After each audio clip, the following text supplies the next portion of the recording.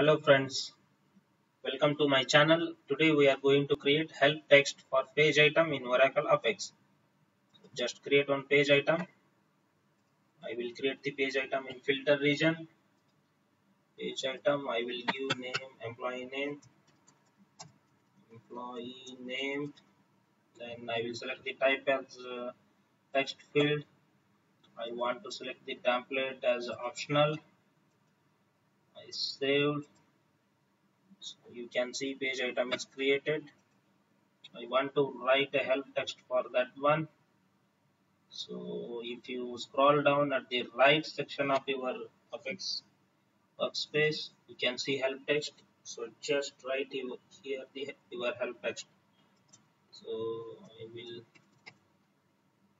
please enter employee name to search.